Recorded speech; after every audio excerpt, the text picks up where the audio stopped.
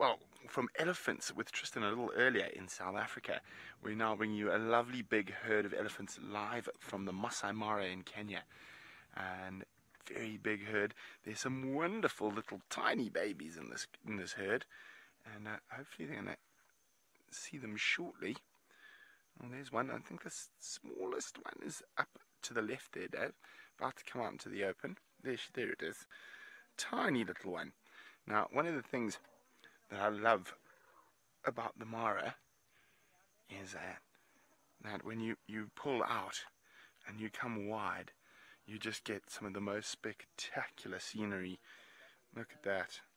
Even in the difficult light and the sun almost on us, it is just, sorry Dave, spectacular.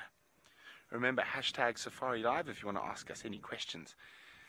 And there are around 3,000 elephants in this area, and well, we've got a good 30 of them now right here with us.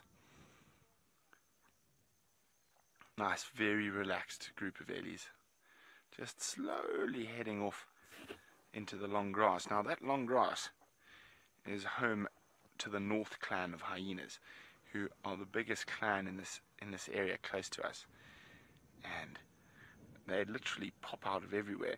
So it's always fun to watch ellies in this area, because sometimes they might chase a hyena just for fun.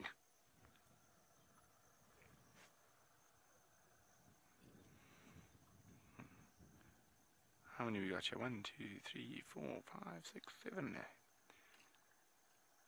20, and another, oh, good 10 or 12 behind us still coming. So a big herd. Now, when the migration arrives, these elephants head up into those hills you can see in the background, and they'd basically try avoid the pandemonium that the Great Migration brings.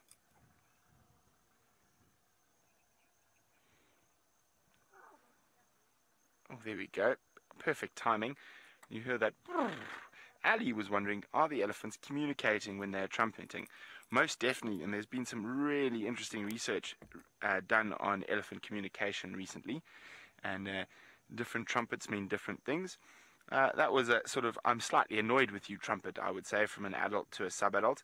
And some of the most aggressive sounds we hear from elephants are actually mothers trying to wean their offspring, and sort of tough love, stern words and whatnot. But even there's almost a particular, let's go, let's stay, let's fight, rumbles. There we go, hyena. That's what I said. Where's he gone? There it is. So I said this is the North clan. He's getting out of there before the elephants get too close to him. So I said the hyenas pop out of this grass in this area, and I've seen plenty pop out around here.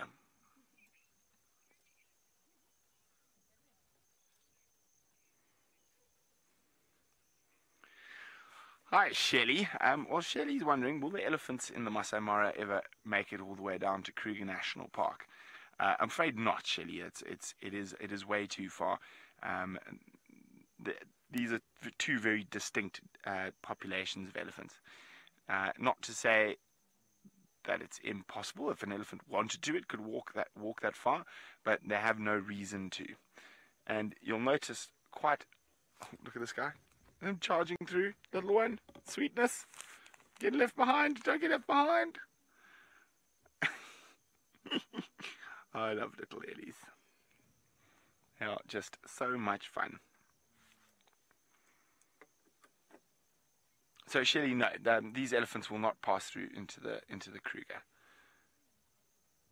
Now, as I was saying, they really love grass, and if they have a choice, they'll eat grass over trees.